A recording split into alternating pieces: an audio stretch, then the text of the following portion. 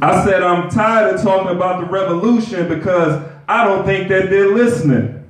See, the situation is complex. My people are sitting in the complex. The police are targeting the youth, and I'm worried if mine are next. You ask, is it by design?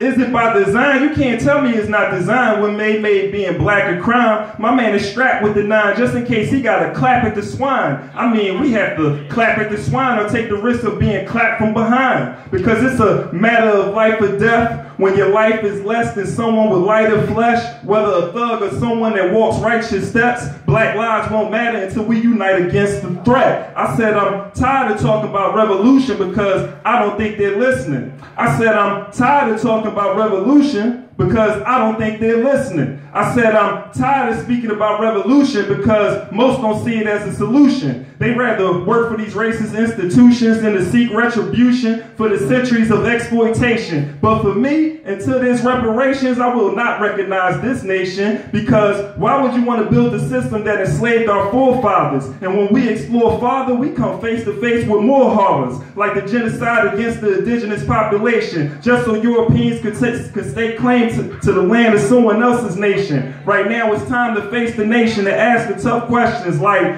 why are people more concerned about someone's sexual preference than the pharmaceutical and tobacco companies that legally sells death, and why we support a government that is corrupt to its core, even after that government is known to lie to the public in order to take us to war. I'm talking about the same government that's supposed to protect our lives is the same government that's sanctioning our demise. This is the same government that destroyed Fred Hampton and Huey Newton because they were teaching and practicing the philosophy of revolution. So the FBI went to the ghettos and started recruiting in order to infiltrate and derail the Black Power movement. But this same government allowed the spread of Bloods and Crips, Latin Kings and GDs because they could care less about Africans engaged in self-annihilation. See, we only pose a threat to white supremacy when we build towards self-determination. So they turn a blind eye to the increase in African homicides, categorize it as black-on-black crime, another attempt to devalue our lives. But wait, I still have more questions for the people that are listening, such as, why is there so much debate over Bill Cosby's sexual encounters? Because if we was